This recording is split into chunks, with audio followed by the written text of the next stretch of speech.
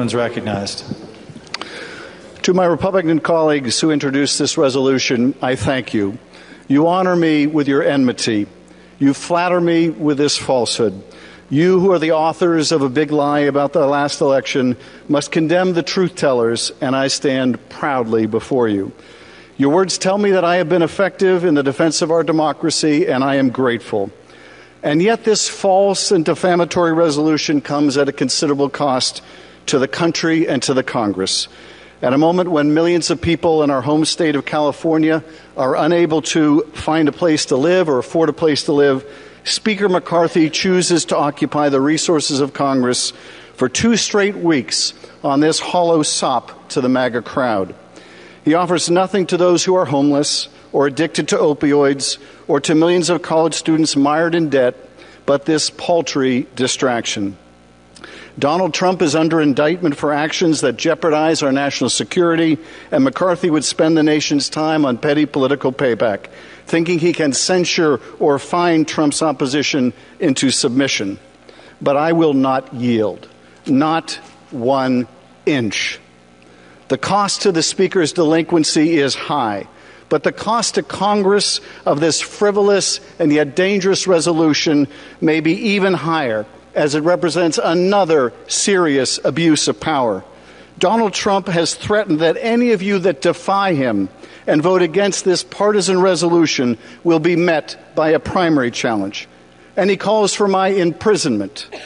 If a transient majority can punish and attempt to silence members who hold a corrupt president to account, there is no telling what further corruption of office will follow. And I say this to Speaker McCarthy and others who wish to gratify Donald Trump with this act of subservience or bend to his demands. Try as you might to expel me from Congress or silence me with a $16 million fine, you will not succeed. You might as well make it $160 million. You will never deter me from doing my duty. There he is, Adam Schiff.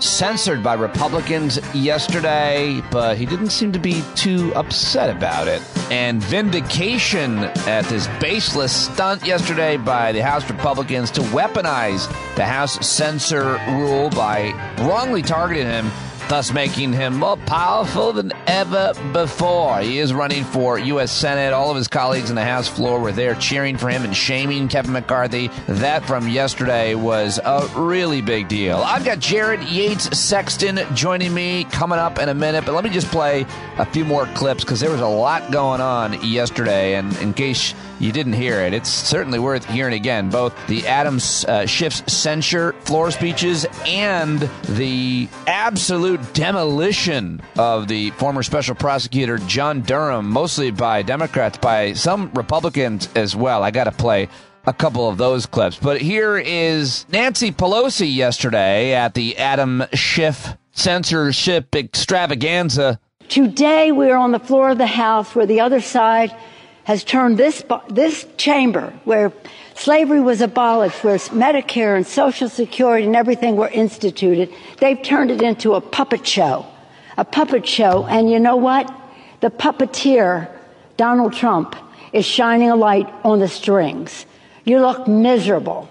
You look miserable. The only advantage to all of this is that instead of reversing what we did on the IRA to save the planet or reversing what we did to reduce the cost of prescription drugs, you're wasting time. All right, well, now here's the guy who replaced her as House Minority Leader. This is Hakeem Jeffries on the censure of Adam Schiff. All the Democrats were in the chamber yesterday. Clearly, as this resolution demonstrates, extreme MAGA Republicans work for the twice impeached, disgraced former President of the United States of America, the insurrectionist in chief, the extreme puppet master who clearly ordered that this fake, phony, and fraudulent resolution be brought to the floor today after it failed last week. In fact, the supreme puppet master even threatened the other side of the aisle with primaries if they didn't bend the knee. And when he says bend the knee, extreme MAGA Republicans say, how high? Adam Schiff has done nothing wrong. Adam Schiff is a good man. Adam Schiff has served this country with distinction. I think, though, my favorite was this from Congressman Daniel Goldman. Gentleman's recognized.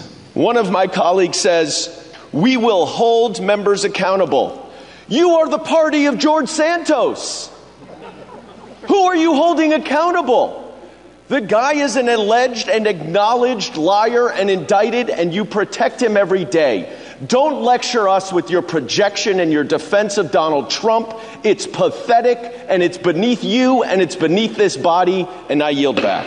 Oh, yeah, Daniel Goldman, everybody. And you know who else took a lot of heat yesterday is John Durham, the special counsel who investigated the FBI's probe of ties between Russia and Donald Trump's 2016 campaign, found himself at the center of a heated political fight as he appeared before a congressional committee Wednesday, with Democrats denouncing his inquiry and Republicans arguing that its findings help prove anti-Trump bias within law enforcement. Although, of course, that's not the case. That's the Associated Press. This was an exciting hearing where, like I said, even Republicans went after him. Let's start, however, back with Adam Schiff. And I'm going to play the full 5 minutes. Folks say they like when I do long clips, and I think this is worth it. This is in the public's interest, and here he goes with the complete exchange between Representative Adam Schiff, who's running for Senate in California, and John Durham, who was the special prosecutor appointed by Bill Barr and came up pretty much empty. Mr. Durham, just so people remember what this is all about, let me ask you, the Mueller investigation revealed that Russia interfered in the 2016 election in sweeping and systemic fashion, correct? That's correct. And Russia did so through a social media campaign that favored Donald Trump and disparaged Hillary Clinton, correct? As the report says, yes. And Mueller found that a Russian intelligence service hacked computers associated with the Clinton campaign and then released the stolen documents publicly. Is that right? That report speaks for itself as well. Mueller also reported that though he could not establish the crime of conspiracy beyond a reasonable doubt, he also said, quote, "A statement that the investigation did not establish certain facts does not mean there was no evidence of those facts." That also appears in the report, doesn't it? There's language to that effect, yes. In fact, you cited that very statement in your own report, did you not, as a way of distinguishing between proof beyond a reasonable doubt and evidence that falls short of proof beyond a reasonable doubt? Correct. As an illustration of this, both Mueller and congressional investigations found that Trump's campaign chairman, Paul Manafort, was secretly meeting with an operative linked to Russian intelligence named Konstantin Kilimnik, correct? That's my understanding, yes. And that Manafort, while chairman of the Trump campaign, gave that Russian intelligence operative the campaign's internal polling data, correct? That's what I've read in the news, yes. And that Manafort provided this information to Russian intelligence while Russian intelligence was engaged in that social media campaign and the release of stolen documents to help the Trump campaign, correct? You may be getting beyond depth of my knowledge, but well, let me say very simply, while Manafort, the campaign chairman for Donald Trump, was giving this Russian intelligence officer internal campaign polling data, Russian intelligence was helping the Trump campaign, weren't they? I don't know that. You really don't know those very basic facts of the investigation? I know the general facts, yes. Do I know that particular fact myself? No. I mean, I know that I've read that in the media. And are you aware, Mr. Durham, that Mueller and congressional investigations also revealed that Don Jr. was informed that a Russian official was offering the Trump campaign, quote, very high-level and sensitive information, unquote, that would be incriminating if Hillary Clinton was part of, quote, Russia and its government support of Mr. Trump? Are you aware of that? Sure, people get phone calls all the time from individuals who claim to have information like that. Really, the son of a presidential candidate gets calls all the time from a foreign government offering dirt on their opponent? Is that what you're saying? I don't think this is unique in your experience. So you have other instances of the Russian government offering dirt on a presidential candidate to the presidential candidate's son. Is that what you're saying? Would you repeat the question? You said that it's not uncommon to get offers of help from a hostile foreign government in a presidential campaign directed at the president's son. You really stand by that, Mr. Durham? I'm saying that people can make phone calls making claims all the time that you may have experienced. Are you really trying to diminish the significance of what happened here and the secret meeting that the president's son set up in Trump Tower to receive that incriminating information? Are you trying to diminish the significance of that, Mr. Durham? I'm not trying to diminish it at all, but I think the more complete story is that they met and it was a ruse and they didn't talk about Mrs. Clinton. And you think it's insignificant that he had a secret meeting with a Russian delegation for the purpose of getting dirt on Hillary Clinton, and the only disappointment expressed in that meeting was that the dirt they got wasn't better. You don't think that's significant? I don't think that was a well-advised thing to do. Not well-advised. All right. Well, that's the understatement of the year. So you think it's perfectly appropriate or maybe just ill-advised for a presidential campaign to secretly meet with a Russian delegation to get dirt on their opponent? You would merely say that's inadvisable? Yeah, if you're asking me what I do, I hope I wouldn't do it. But it was not illegal. It was stupid, foolish, ill-advised. Well, it is illegal to conspire to get incriminating opposition research from a hostile government that is of financial value to a campaign. Wouldn't that violate campaign laws? I don't know all those facts to be true. Well, your report, Mr. Durham, doesn't dispute anything Mueller found, did it? No, our object, our aim was not to dispute Director Mueller. I have the highest regard for Director Mueller. He's a patriot. The only distinguishment between his investigation and yours is he refused to bring charges where he couldn't prove guilt beyond a reasonable doubt, and you did. I yield back. Gentleman yields back. The gentleman. Damn. Adam Schiff, quite a performance yesterday at John Durham, and I highly recommend that you listen to some of the others as well as listen to Republican Matt Gaetz. I think that's beyond the scope of what's in the report. It's literally the scope of what your charging order is. Who put it in motion? We get after it was put in motion, the FBI did a bunch of wrong and corrupt things. Totally understand. We're trying to deal with that. But when you are part of the cover-up, Mr. Durham, then it makes our job harder. Yeah, well, if that's your thought, I mean, there's no way of dissuading you from that. I can tell you that it's offensive and that the people who worked on this investigation have spent their lives trying to protect the people in this country and pursue within the law what it is that we are authorized to do. You tried 2 cases, lost both of them, and then the one guilty plea you got, Kleinsmith is back to practicing law in Washington, D.C. today. Yeah, that's beyond my control. Right, but the fact that you allowed that plea to occur, right, and then the punishment was insufficient, the fact that you didn't charge Andrew McCabe, you didn't convict the lying Democrats or the lying Russians, you didn't investigate Mifsud or the Mueller probe, even though, as we sit here today in black letter, that was your charge. Have you ever heard of the Washington Generals? The Washington Generals, yes. Yeah, and they're the team that basically gets paid to show up and lose, right? Well, I'm sure that the players who exert blood, sweat, and tears don't view it that way, but you might. I think they do because the job of the Washington Generals is to show up every night and to play the Harlem Globetrotters. And their job is to lose. I'm sorry, I was thinking of a different thing. Yeah, so their job is to lose. And I'm kind of wondering, and it just seems so facially obvious that it's not what's in your report that's telling. It's the omission. It's the lack of work you did. And for the people like the chairman who put trust in you, I think you let them down. I think you let the country down. And you are one of the barriers to the true accountability that we need. Do I get to respond to that or comment on that? Yeah. Well, I don't know if you've ever investigated a crime. Wherever I found that clip got cut off. But here's a little bit more from Matt Gaetz with John Durham. He expended. Wait, why didn't you subpoena him to a grand jury? I'm sorry, why that? Why didn't you send him a grand jury subpoena? Mr. Mifsud? You'd have to find Mr. Mifsud before you could serve a grand jury subpoena on him. Well, you guys were out in Italy. Was it you and Bill Barr looking for authentic pasta over there or Mifsud? No, we not. We were looking for information that might help us locate Mifsud. But you know who I think could probably locate him? The features of Western intelligence and possibly our own government that put him in play. I'm not sure exactly what that was about, but I thought it was interesting. Just the horror show that was for John Durham yesterday.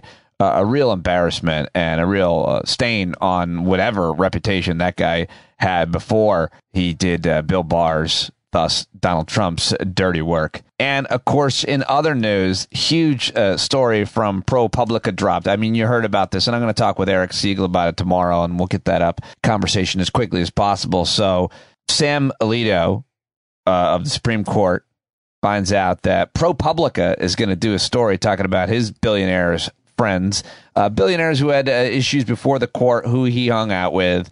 And so he tries to preempt it with a column in the Wall Street Journal editorial page. Alito himself, well, the ProPublica piece comes out, and it's bad.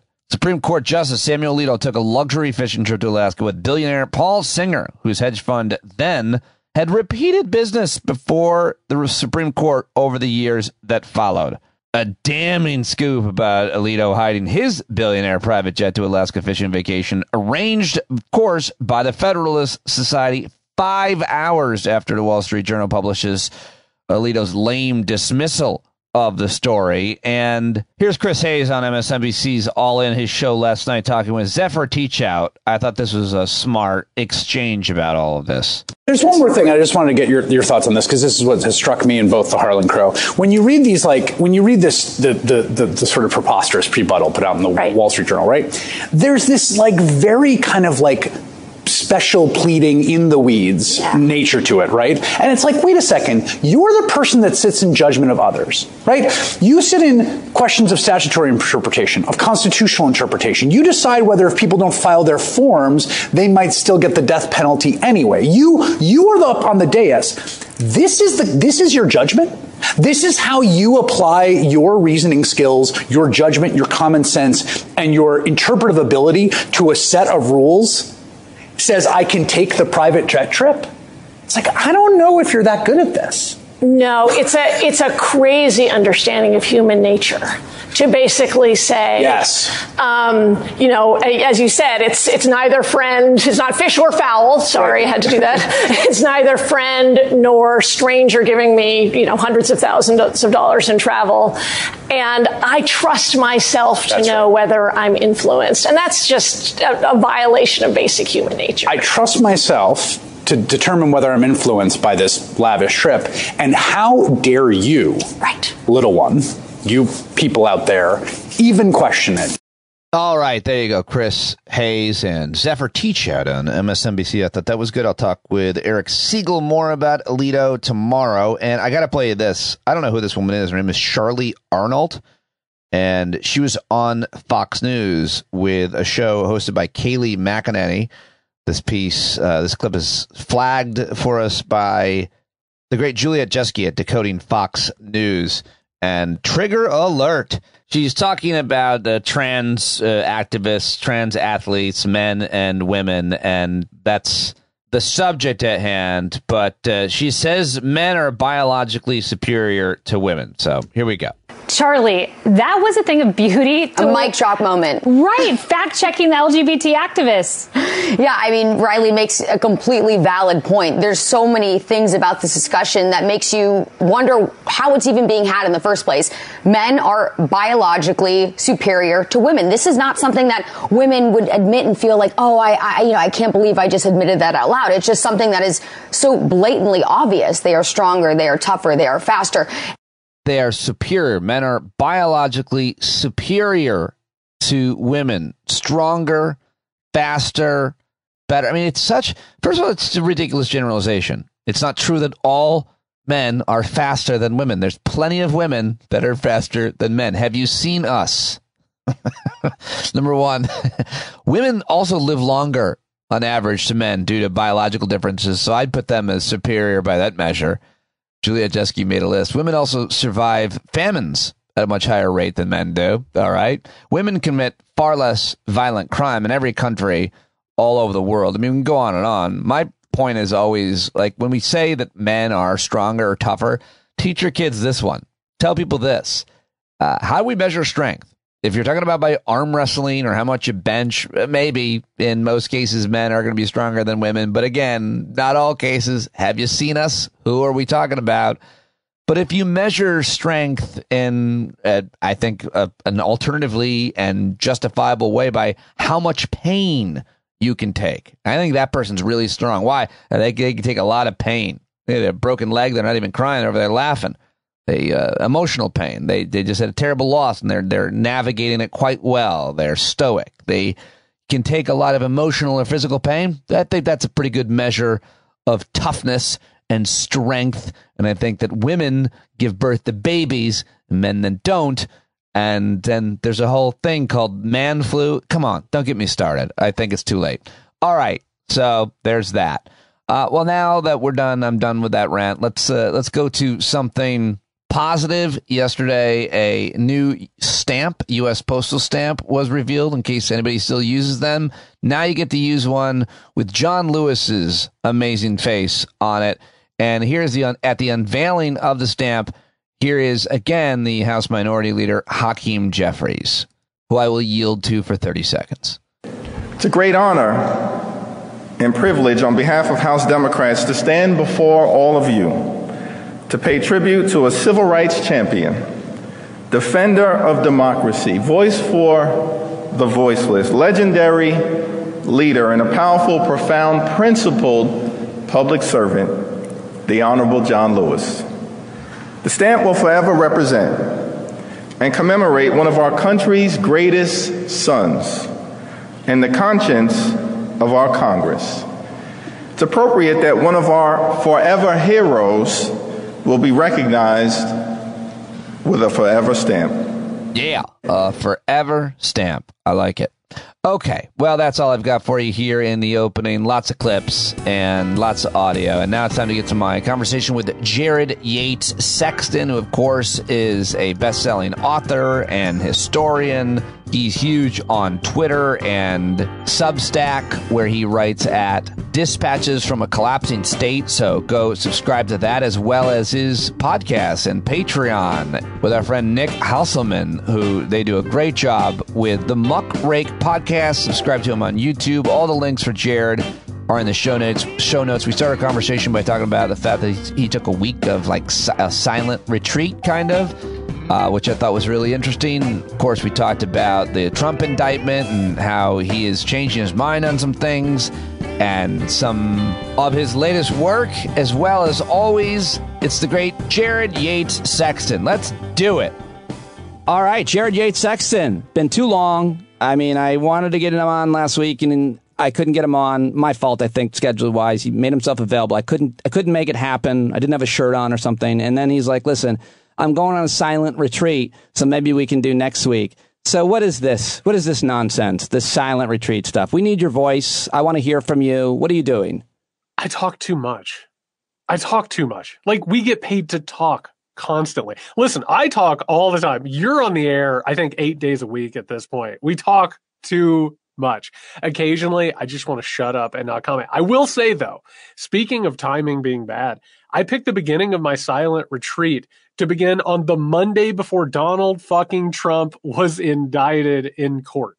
Like, I that's incredible. Now, I made a bet to myself. Maybe I didn't know what it meant because we were just texting, but I made a bet to myself. I was like, I get it. I think it's a healthy thing to do. I've tried that. I tried it for, I think, a half an hour once, and I killed it.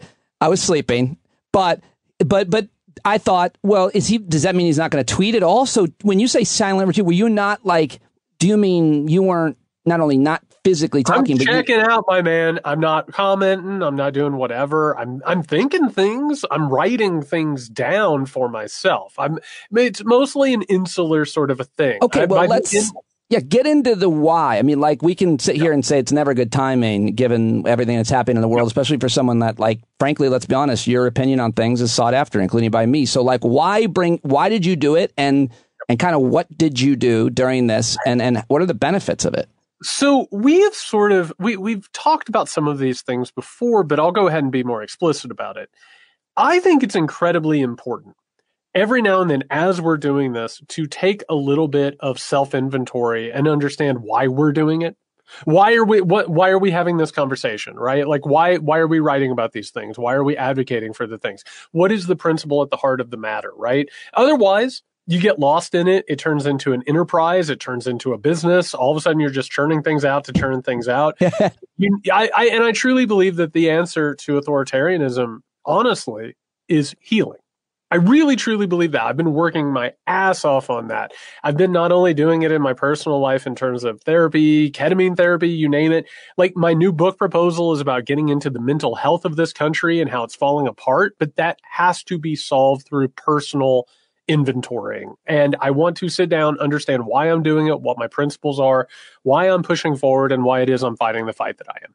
Well, that is very impressive. What were the rules around this past, was it 7 days, 5 days? Well, it was roughly 5. Okay. My rules are this. I want to just travel inward.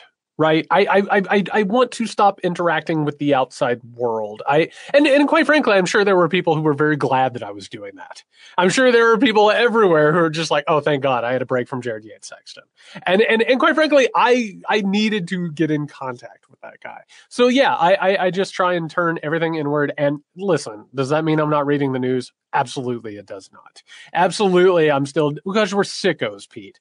We can't stop. We will not stop. Even if somebody took your show away from you, you'd still be doing this, just talking to a wall. Same way as me. I just needed to recharge the batteries a little bit. And I walked out of it feeling like I'm ready. I feel like my ratings went up. I feel like on the past couple of days that I've been talking, I've been back to it. I feel like I'm on a new level. I'm proud of it. I'm happy. And maybe I'm selling myself too high right now. And I'm just going to totally disappoint all of your dozens of listeners. Well, I don't think the first dozen will buy everything. It's that second Did Lincoln dozen. say that? That was Abraham Lincoln, right? I think it was. I'm always quoting different people, especially old Abe. But what you mean by that is you feel kind of a rejuvenation in terms of getting back to your work, and that you feel like it's even resonating more than it did where you were when you left? Well, so here's the thing, right? Words. So I'm doing a couple of podcasts a week. Nobody does what you do. You know what I mean? Like the fact that and this is a testament to you, and I'll go ahead and I'll sell you up here.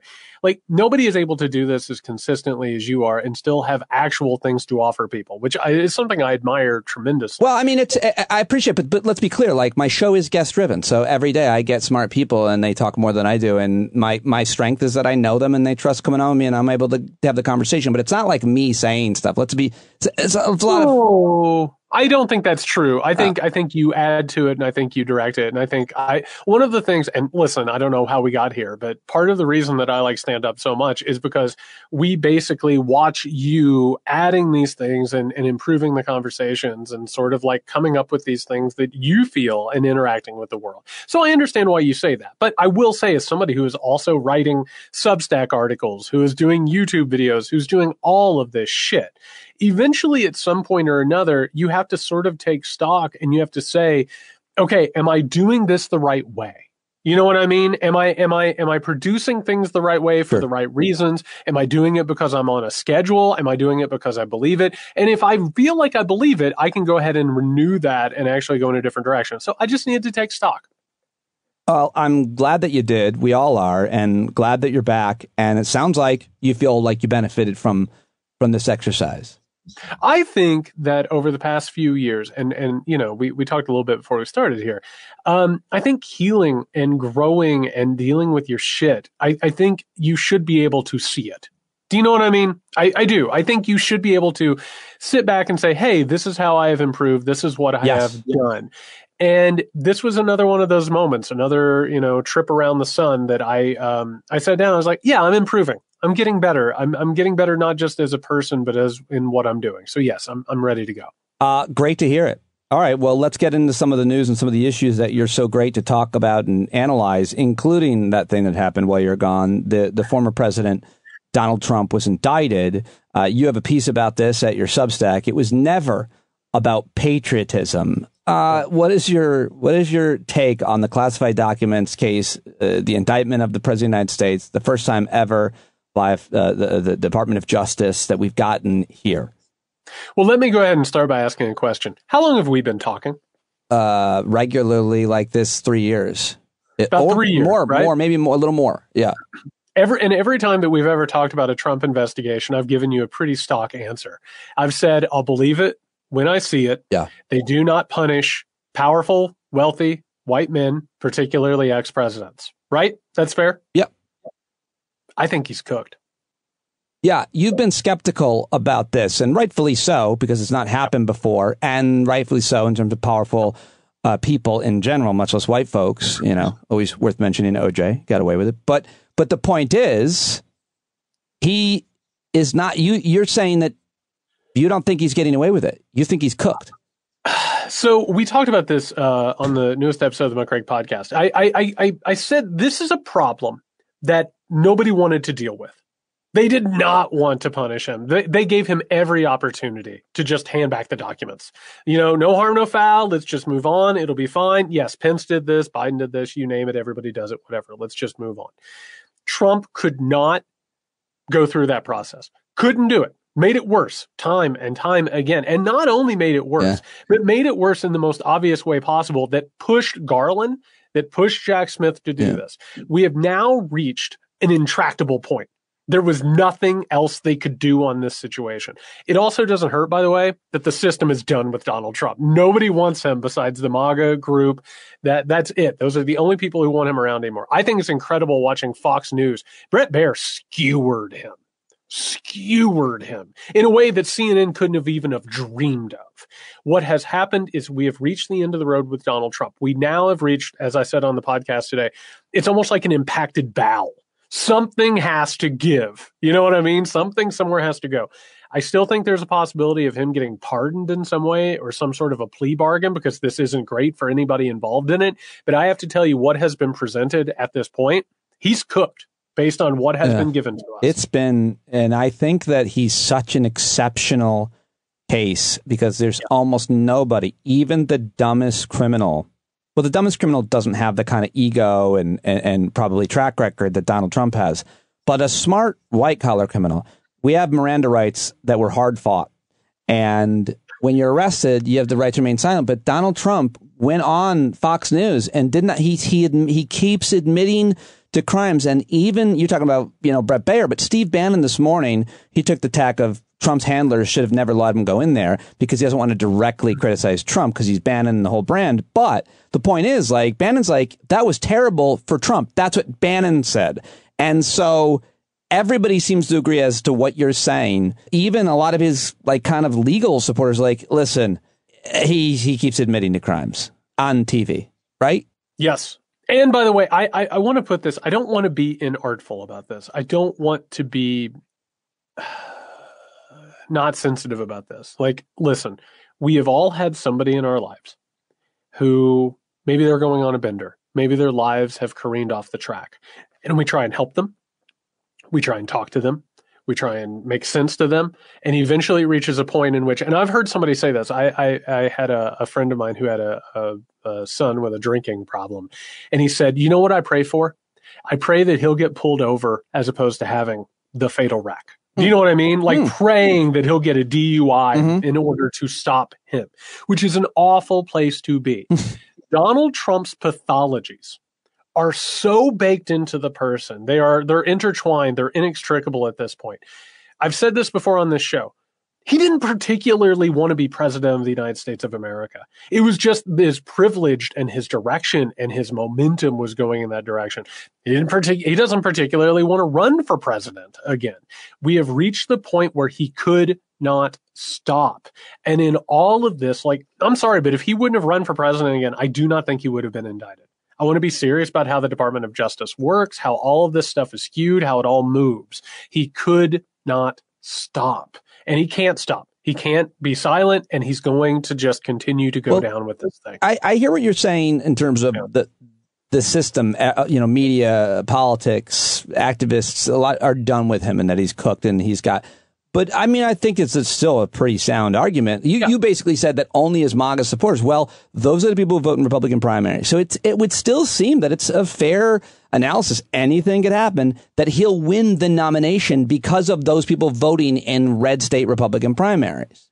Absolutely. And more importantly, the fact that 10 other people are running against him. So all he needs to get is 20% or whatever the number is, it's going to end up being of Republican voters. So it's a subset of a subset. So here, by the way, like everything that I just said, again, we've been talking for years. You know, that's not in character for me to say that. Right. I'm supposed to come on stand up with Pete Dominic and say, no, I'll believe it when I see it. And you need to not worship people like, you know, Jack Smith. Here's where I get back to being Jared Yates Sexton. Yeah, he can absolutely win the Republican primary. Also, by the way, Fox News, which was skewering him last night, they would absolutely come around and they would get in line and they would shine the boots and they would support him and they would launder him and turn into state propaganda. That could absolutely happen. Right. But I will tell you the way that this thing is moving. I said this, and you guessed it on the Muckrake podcast. We were talking about where we thought this thing was going. I said Ron DeSantis is one of the worst in-person politicians I've ever seen. Literally, one of the worst. I said to you, I don't know how he could possibly beat Trump. If he's up on stage with Trump, I don't think it will work, all of that. I kept saying, you know, this is where everything is trying to move. This is where the donors are. This is where the establishment is. I still think that this story has twists and turns that we're waiting for. Sure. I still think it's very, very weird. Oh, yeah. I think it's unprecedented. I hate that word, but it's needed. I still think there's a possibility that Trump is not only the nominee, but president of the United States. I think that is a real possibility.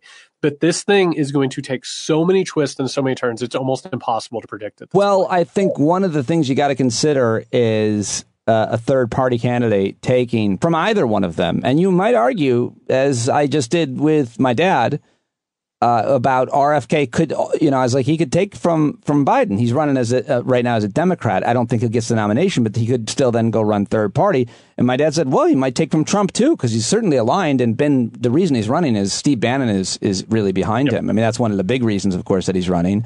What do you think? Because I wanted to ask you if you've paid attention to this, what happened over the weekend with Joe Rogan and RFK and Elon Musk about my friend Dr. Peter Hotez. But what do you think of, you know, RFK or even Cornel West or anybody else like legitimately, or Joe Manchin on low labels, legitimately making a run and who they would draw from? Do you think that's possible? Yes. I think a third-party candidate in 2024 is exceptionally likely. I think the RFK Jr. thing, basically at this point, I think it's a phenomenon that has more to do with the fact that a lot of people don't want to see Biden-Trump round two. A lot of people don't want to see Joe Biden running for, you know, re-election. Yeah. And I think that he's a Kennedy. I think he's got name recognition out the ass. I think once most people start to actually sit down, if you actually look at the number of people who got vaccinated in this country, they're not going to put up with this nonsense. You know, most people were touched by COVID. They watched. Well, half of them died. Half of them died. So, no, I don't buy this thing that Axios is saying that RFK Jr. is going to win the first two primaries from Biden. I don't believe that. I think that this is a story for people looking for other stories. But I will tell you, the Joe Manchin Noble Labels Party, and I assume that you've talked about this. I haven't heard you talk about it on the show, but for anybody who hasn't heard it already, this is a corporate party that was created to go ahead and push corporate interest beyond what the Democratic and Republican parties have been. Joe Manchin wants to run for president. He has so many people in his ear telling him that he is going to be the president. He's going to be the savior of the country. They need his moderate voice. They are going to push him and push him and push him. I would not be shocked if he gets in and it makes some sort of a dent in the 2024 election.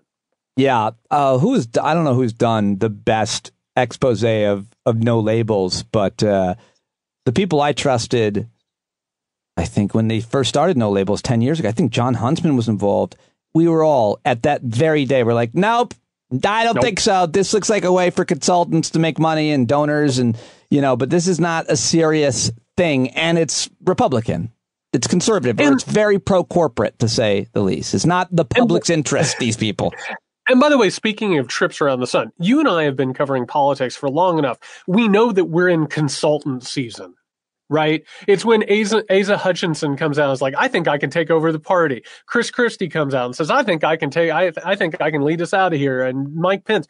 Those are consultants getting checks. That's what's happening. Basically, you go out and you find any narcissist and you say, hey, you know what? I think you're the one. And they say, you know what? I think I am too. It's like, hey, can you start just direct depositing in my checkbook? And that's I think you're making it too almost like shadowy. It's way easier than that. And anybody who works around campaigns knows you need a campaign chief, you need a communications director, you need a head of fundraiser. There's several jobs. These are jobs that are literally kind of posted internally or even through word of mouth. And someone says, yeah, that's going to be a temporary job, most likely 3 months. I need something. It's a lot of money for 3 months, a lot of work, but I'll do it knowing the whole time that the candidate has no chance and rarely believing that they do. But it's money. It's job. It's just a job for a temporary amount of time, a lot of money, and you can go on to the next one. And the consultant class has turned into a traveling carnival like that. Well said. It goes ahead and fills this. And on one hand, it's like, hey, by the way, you might not be president, but we can sell your book. Which is how this whole thing sort of works. Yeah. And the consultant class builds all that up. That's the season that we're in right now. But when it comes to no labels, what we're actually talking about is a concentrated effort to create a lever within the political scene, to go ahead and keep putting the pressure on, which, by the way, is a counterbalance to rising populist and also labor movements. That's what this is about. It's continuing to put the thumb on the scale of all of this. The problem is that you and I both know it'd probably be like Joe Manchin and Larry Hogan is what it would be, probably. That right there is enough to go ahead and make a difference in 2024. The hope is it can be exposed for what it is and it doesn't move in that direction. But yeah, I do think that there's a possibility that that could play a big role. Where are we now, in your opinion, being an expert on this in many ways, certainly history of it, with the authoritarian movement in the United States of America, the support for authoritarianism over democracy? Always the biggest question, and people frame it different ways and different senses of urgency. Let's head over to the magic wall, the big screen with Jared Yates Sexton, who can show us and illustrate where he thinks the authoritarian movement is in the U.S., where it lies. I'm going to put on my Kornacki chinos, and I'm going to gesture at the United States of America, almost like a heat wave has settled in, a heat dome, if you will, in this environment where we have to learn about these things. What has actually happened is that we have had a rupture in our politics where so much has happened. So much distrust has been sown in for our institutions and the direction of the country. And by the way, I think rightfully so in a lot of ways, that we have reached the point where one of the main ways to have a constituency and in order to gain a movement in this country, see MAGA, Make America Great Again, is to go ahead and sow authoritarian energies, to go ahead and say elections don't matter, laws don't matter. These are things that matter to other people. Go ahead and indulge in your worst instincts. History shows us that this is what happens whenever orders start to break apart. That's where we are now. All of the little seedlings are there. Everything from Christian nationalism to industrialists and oligarchs seeding all of these institutes and think tanks and pushing all of these anti-democratic laws and, these marginalized communities being targeted. I think just evidence of that, Leonard Leo, more than anybody, the Federalists, more than anywhere. It used to be the Koch brothers, but I think, and you could name others, but I just wanted to add a name in there. But go ahead. Yeah. Yeah, no, you're exactly right. Everything right now is heading in that direction, which is why I keep screaming from the rooftops that some alternative has to be posed. Everything is there. All of the elements underneath. Basically, it's like building a house. You have to build the foundation first. The foundation's there. And it's all ready to go. It depends on what direction it goes in. There's so many different things that are going to happen over the next few years. This Cold War with China, climate change, economic changes, like everything is on the table. The problem, Pete, again, we've been talking for 3 years. I've been telling you for 3 years that globalism was coming undone and that a lot of the hard-fought victories of the 20th century were coming off the table. The New York Times just ran their first article about globalism coming undone 3 days ago. Come on. 3 days ago. So the problem is that the people who should be on watch for this stuff and should have alternatives for this stuff, they're so far behind. That's the issue on this, and people need to get caught up. Yeah. Well, when we talk about any one part of that, I'm looking at this organization, the Alliance for Defending Freedom, the American Conservative Christian Legal Advocacy Group, and so many other organizations that are behind the whole Christian nationalism movement, which is focused a lot against laws that protect marginalized communities, but specifically on the LGBT community. It really is an issue that is animating their fundraising, as well as, winning elections. And it's being led by, politically, by like people like Governor DeSantis and Governor Abbott and everything that's happening in the schools. Take a look at where you're seeing that specific part of the larger movement, the Christian fascist nationalists, and we can refer to them interchangeably differently, but they're the same group and movement. Yeah, let's go ahead and start with the veneer, and then we'll move deeper, almost like a tooth. We'll get into the roots of this thing. Okay. All right. On the top of it, this is a story. Ideology is a story that goes ahead and tells you something that you need to believe in order to carry out the things that you want. Right? So basically, Christian nationalism is a larger reality that people can live in, which goes ahead and makes it to where they can sleep well at night, overthrowing elections and persecuting people. Basically, God told me I can do this. This is all of this. It's written over here. I do that. Underneath it, you brought up DeSantis. You brought up Greg Abbott. Those are just frontmen for this. They're the ones who push the buttons, pull the levers. Meanwhile, underneath all of it are a bunch of people who don't believe any of this, going back to the Kochs, you name it, these right-wing billionaire donors. They use this to go ahead and go after public education, which they want to destroy. They use this to go ahead and leverage fear and uncertainty, both about modern times, but the future, to go ahead and push their political agenda. Meanwhile, you have people, the Christian nationalists, who believe something that isn't real, that is a bastardization of a religion, and it's being leveraged by people underneath. And that's how this whole thing works. It's the story that gets twisted and moved around, and that's how all of this stuff sort of takes shape. And seeing Christian nationalism come into full view, it should be aware that that is the world they're trying to create for people to live in, not something that's real. It's an illusion that can go ahead and unleash those authoritarian energies that we're talking about. Yeah, for damn sure it is. And it's really effective. It's really effective, really working. I mean, and I want to say something real fast. I had a conversation before I went silent. I was talking to someone who was really concerned, and it's the same thing. You talk to them, it's something they see on Fox News. The concern is, well, I'm worried about my kids. I'm worried about my grandchildren being in school, right? Are they being exposed to things? Are they going to have people talking to them about being gay or being trans? Are they going to come home with weird ideas or whatever, right? That is something that we can actually have a discussion about. That is actually you've been in the educational environment where, the rubber meets the road. You can get in places and talk about how this stuff gets talked about, how it gets applied, how a public school should work. The problem is whenever all of a sudden this other thing, they come in. Right? Who is it that are trying to turn kids gay or turn kids trans? For what reason? And it's always, well, they're trying to unseat the country. They're trying to destroy the white masculine male because that's the last bastion of defense, of American liberty or whatever bullshit they want to tell you. The whole point of this is that story that they tell themselves, it goes ahead and it legitimizes their distrust of people. Right? Instead of saying, well, I feel uncomfortable with this and maybe I shouldn't or whatever, you're having political conversations about something that isn't even actually political. Right? So that story is a really easy poison that can get into the body politic. And that's what Christian nationalism represents. And it's not just Christian nationalists. It's most Republicans at this point are carrying around vestiges of Christian nationalism without even understanding that's what they're talking about. Yeah. Yeah, I'm trying to wrap my head around that idea that they don't even realize that they're talking about it. Certainly, yes. Certainly, a lot of the supporters and probably many of Republicans in state houses and probably many Republicans even in the U.S. Congress. That is, I think, pretty true. But certainly, you ever watch these videos where people go and visit and interview Trump supporters at the Trump rallies.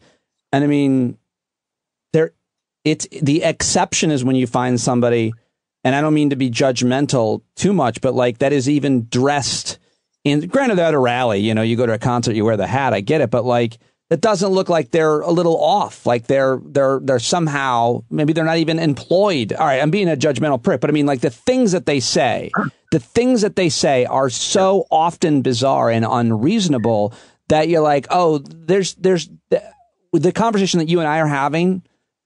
They wouldn't even be able to. They don't know what's happening. They wouldn't be able to follow that. They don't get it. So there's truth in that, and there's also something that isn't you're exactly right in feeling that way. And this is one of the so I mentioned it before we started recording. I'm doing this book proposal for the next project. This is a mental health crisis as much as it's a political crisis.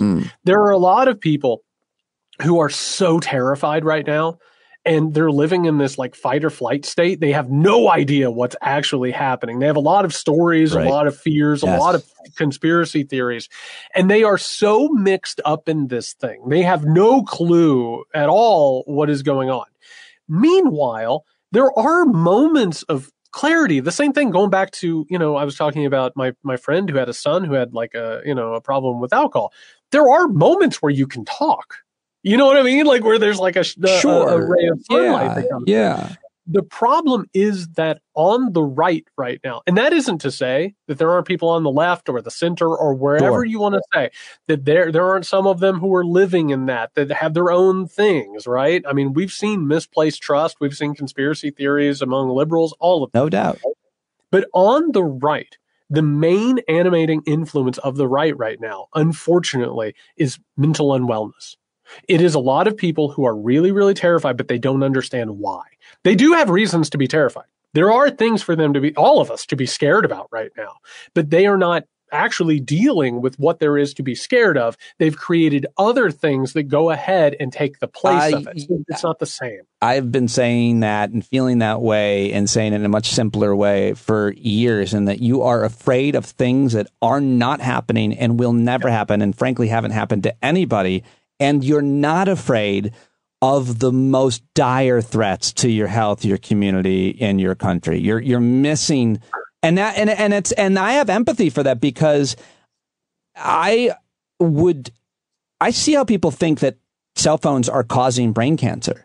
Like my cousin believes a lot of that stuff. She was top of her class, not a political person, buys into all this stuff. If I believe that, that would suck, man, to think that Wi-Fi is melting my brain and that there's lizard people walking around and several other things. Like, I feel for the people who believe those things, because it would really be disruptive to my life every day, I bet. And not to mention the vaccines. I mean, I'm not really arguing with them and engaging them, but man, they've been coming hard and fast for the past 3 days over the whole HOTES thing. And these people truly believe that vaccines are killing people. And if I have sympathy for those people. If I believe that, I can't imagine how upsetting that would be to my daily life to think that that was the case.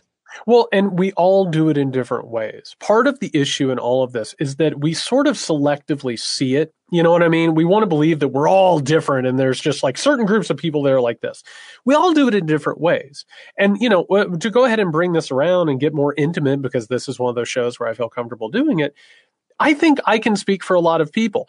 There have been times in my life, and again, this is one of the reasons I need to take a silent sojourn every now and then and take, inventory.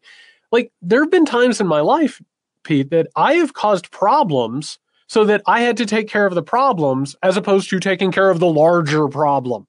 You know what I mean? I have created issues in my life, like chaos in my life that I needed to take care of, instead of spending quiet time thinking about a larger issue that I needed to deal with. Trauma plays a huge role in all of this. And I got to tell you, we are facing a lot of major issues that people don't know how to face. People don't know how to talk about the end of globalism. They don't know how to talk. First of all, they don't even know what neoliberalism is, much less what happens when it reaches its terminal authoritarian phase. They don't know. They would rather disbelieve that climate change is real as opposed to talking about something that is almost impossible to deal with under a current structure. Those things are so large, they seem undoable. So it's much easier to be like, hey, I'm going to take on vaccines. That's my thing. That's where I'm going to post about it and feel good about it and turn that into my political project. The problem is we are in so much denial, all of us in this country, that we're not taking on the things that actually sort of are at the heart of it. Some of us are doing better. Others are so far away from it that, like you said, you look at them and you're like, I don't know where you are right now. Yeah, I mean, whether it be an individual and what they're doing in their life, or a community, or a policymaker. But yeah, I mean, it's crazy to see that the United States House of Representatives is focused on gas stoves. Like, that's what they're, or trans issues, or book banning, like anything that they're doing at the state level. And this is policies that they're passing. They're they're throwing people off of Medicaid in many states. And then you have obviously Democratic legislatures and people, while we might disagree on many things, believe that government's role should be to make people's lives better in the public interest. doing good things and then, being lied about so often. It's so often just such a bizarro world. It makes it very frustrating to live in. Well, what I've realized, and this actually changed a lot for me over the past few months when I started doing research for this new book, I started to realize that the political parties are expression of a psychological point of view. Sure. The Republican Party. So, for instance, right now, what is the cause du jour among the Republicans right now? First of all, Hunter Biden, we're recording this on Tuesday, June 20th. Hunter Biden just pled guilty to crimes. Yep. The Republican Party, which has gone after like Hunter Biden, like gangbusters, they should be celebrating this right now. They're miserable. They're like, this is a slap on the wrist. Yeah, but there's a good reason. There's some good reasons for that for them politically, I think. But I agree. But that's what I'm saying is that the Republican Party is not actually a focused political thing. It goes ahead and it serves the interest of a focused political thing, which you and I were talking about, the billionaire class that goes ahead and funds all the stuff behind the scenes. What are they talking about? They're talking about this thing that Chuck Grassley brought up on the Senate, that they have all these audios of Joe Biden as vice president taking a bribe. What did they do immediately, Pete? They said, we don't even know if they exist. Right. That was everything that they talked about. They're talking about their worst fears and imaginations, and they're fighting. And what it turns out, they're projections of themselves. They have their leader, Donald Trump, who has been caught dead to rights in a corruption situation, right? And what are they doing? They're projecting it outwards and fighting it elsewhere. It is an unhealthy pathology that they are representing, and it continues and it gets worse and it gets worse. Well, but you're talking about a lot of their political strategy, which is attacking and investigating their opponents. But if you simply looked at legislation proposed, much less passed, by democratically led House or Senate or in any state house in the country, that's to me where the rubber meets the road in terms of what matters. Like, what is the legislation that you propose and passed? And whether it be on healthcare or employment or environment or guns, like that to me is someone's, what did you call it? Their psychological views. Pathology, yeah. Yeah, I mean, it's like, what are the laws they're proposing or to do or undo? But that's the whole point, is we have reached the point where the ship is going down. There is a group of people who are saying, hey, can we get boats in the water or try and repair the hull? The other side's like, I saw a Kraken. The Kraken did it. And everyone's like, hey, okay, we can talk about the Kraken later. We need to go ahead and make sure this boat doesn't go down. The ship is going, let me make it a different. The ship is going down, and the other side is like, there's chemicals in Ritz crackers. That's right. I can breathe underwater. And it literally, but that is the point, is that the Democratic Party, and I have my critiques for them, and we've gone rounds on this before. I have my problems with them. I believe that a lot of them are really bought and sold. Again, see Joe Manchin. But in all of this, there is no agenda for the Republican Party outside of giving tax breaks to the wealthy and using the power of the state to hurt their enemies. That's it. There's nothing else. There is no agenda or platform. I said this on the Muckrake podcast this morning. The only thing that the Republican primary is going to be about, starting in the primaries, it's going to be, are you going to pardon Donald Trump? That's going to be the main issue. And what is a woman? And what is a woman? There's not going to be any discussion about making anyone's lives better except for the billionaire donor class. And that's it. That's the only thing that is actual principled or focused. Everything else is just paranoid and scattershot. And drag queens also, making sure there's no more drag queens doing things. Scary. All right. I'll let you go. Anything else? What did you think of I think just real quick on what are you laughing at?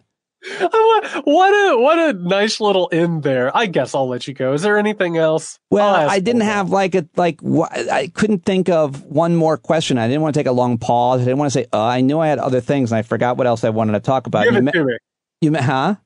Give it to me. You mentioned the Hunter Biden thing, and the way I see that is Republicans are outraged because what that's going to look like now is that Hunter Biden has pled guilty and it's over. And what they want to do is they want to connect Hunter Biden to Joe Biden, but they haven't been able to do that. And they're worried about that. And also, of course, they're saying Hunter Biden got off easy. And that may well be true. I've read very little, but my understanding is nobody ever gets prosecuted for the gun charge. His gun charge was that he was admittedly using drugs and had a gun, which I'm thinking Republicans would love to make legal anyway. But what do you think of the reaction, the analysis, different kinds of treatment for wealthy? Because when I see it, DOJ under Biden prosecuted the president's son. They did it, but not hard enough, apparently. No, I've said this over and over. I think it's absolutely ridiculous that the Republican Party stands by Donald Trump regardless of what happens. We have to be better than that. And if Hunter Biden committed crimes, he should be prosecuted. And he pled guilty. That's where it's at. Yeah, tax evasion and had a gun while he was doing drugs. Okay, but that's, the guy's an addict. The guy's a serious addict. They call him crackhead. Senator Rubio called him a crackhead, a senator. I know. And by the way, you want to talk about like some real irony, like their constituency suffers from incredible addictions that kill them. They should have empathy. They should care about this stuff. But I will say, if Joe Biden was found to be corrupt and done something prosecutable, I would be one of the first people saying, yeah, hold him accountable. Of course. Of course. That's the way it should work. And in all of this, here's the whole thing. Everybody who says, oh, Biden should pardon Trump, that will get rid of the deep state conspiracy theories. No, it won't. This will not stop. Right. This movement is not going to ever be like, hey, there it is. We have a victory. Put it on the wall. Right. It doesn't matter. It wouldn't matter if Hunter Biden went to prison. They would still say it's part of a deep state plot. And that's how it is. They are so unhappy. There's never been a group that has shown more that when you have wealth and power and everything you want, it doesn't solve the problem inside of you. That's what the Republican Party is. They have all of the wealth, all of the power, all of the privilege, and it's still not enough. One more thing I did think of talking to. We don't talk about it because we talk about it incessantly, and we could talk about any issue incessantly. But I think that in news cycles, in terms of different issues, change based on any number of things. Women's reproductive rights, abortion, mifepristone, birth control. Like they already came for a lot of it in many red states. They've got most of it. I just think that we don't talk about it because it's there ever present, but that's going to be an issue that's going to continue to animate even non-political people because one gender is being punished by the other gender. And that's not escaping a lot of people. And I think that we could always just mention it in a conversation about things that are animating people more than anything else, probably gun violence and women's reproductive rights every day, creating activists one way or the other. I couldn't agree more. I think it's a disgusting thing. I think it's really awful what they have done. I think one of the reasons we don't talk about it more is this red state, blue state dynamic paradigm, I think cuts things up, right? Oh, well, blue states still have reproductive rights. The red states don't. We need to have a national movement that says it doesn't matter what state you live in, you deserve rights. You deserve to be taken care of. And the balkanization, the way that has happened, I think has been really, really dangerous. This is one of the things that people care the most about. And you're exactly right. People do care, by the way, about voting rights. They care about reproductive rights. They care about guns. They care about climate change. And by the way, inequality, let's go ahead and just throw that onto it. I think there is room to build up a movement based on that stuff. But you can't keep playing games with it the way that I think a lot of that consultant class that you and I talked about, the strategist consultant class wants to play games with it. You have to move on beyond that. You have to have courage and you have to go big. And that's the problem so far. Yeah, well, the Supreme Court's going to probably go big this week on a few more things that we'll have to talk about soon. We didn't even mention the court, but we insinuated towards it. Well, I feel like you sounded very woke today. And I think that's as a result of your silent journey that you went on. Just being silent and shotgunning Bud Lights and just like going to town on them and just thanking. You drink shitty beer sometimes? Wow. I do drink shitty beer. Yeah, but you like good beer, but you will drink shitty beer. Is that who you are? I am a man of the people who grew up eating bologna and cheese sandwiches and hot dogs. Listen. But you don't have to stay loyal to bologna. You don't need it anymore. So it would be okay to leave bad beer. If you think that I eat bologna with any regularity, you are dead wrong. And listen, I'll eat bologna once every 2 or 3 years. And just the idea of it, talking about it right now, makes my skin kind of crawl a little bit. All I'm telling you is that I am from Greene County, Indiana. I grew up with certain things. Bologna Sometimes capital, they make I think. comfortable. The bologna capital of the world. What a weird word. It's awful. No, but yes, every now and then I've been known to enjoy some shitty beer. As long as it's cold, I'll take it. Well, as long as I like to drink things. I don't know if I've said this on this show, Pete. I really like drinking things. Water, coffee, bourbon, beer. If I go out for brunch, my table is a mess.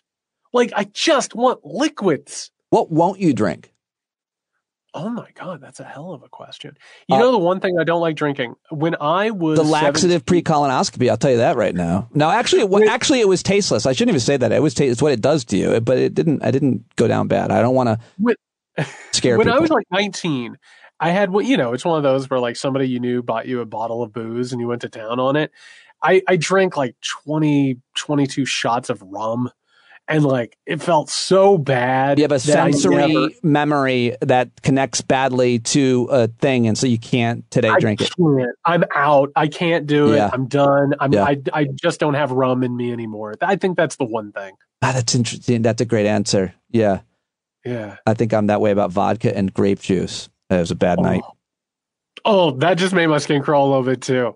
This is a really rough. And I had a bologna sandwich just before, so it was rough. Layered thick. Pete, layered real thick. Ooh, I just lost actual subscribers. Thank you, Jared. Always a pleasure, my friend. I appreciate you so much. Thanks, Pete. Yeah, there he goes, Jared Yates Sexton. How about it, huh? What'd you think? Did you like? Do you like? At Jared Yates Sexton, go subscribe to the Substack. Dispatches from a Collapsing State. Get his books. I didn't even mention the names of his books. Just published last year, The Midnight Kingdom, A History of Power, Paranoia, and the Coming Crisis. American Rule, How a Nation Conquered the World but Failed Its People. And The Man They Wanted Me to Be, Toxic Masculinity and a Crisis of Our Own Making. Jared Yates Sexton, always great. Thank you guys very much for listening. Please subscribe to the podcast if you haven't already. And you can do that by going to standupwithpete.com or patreon.com/Pete Dominic. That's all I've got for you today. I look forward to talking to you tomorrow, hearing from you anytime. Standupwithpete@gmail.com. And you're never alone if you're a member of our community. You can always hang out with us in the Discord platform. And that's all I got. I'll talk to you tomorrow. Oh, sorry to you bumblebees who joined me here all the way at the end. I had the music way too loud at the end. That's my bad. Thank you to all those of you who reached out to me. And since it's John Lewis's stamp unveiling, let's go to a John Lewis quote. He said, "Never let anyone, any person, or any force dampen, dim, or diminish your light. Release the need to hate, to harbor division, and the enticement of revenge. Release all bitterness. Hold only love, only peace in your heart, knowing that the battle of good to overcome evil is already won." John Lewis, thank you very much. John Carroll, sing us out.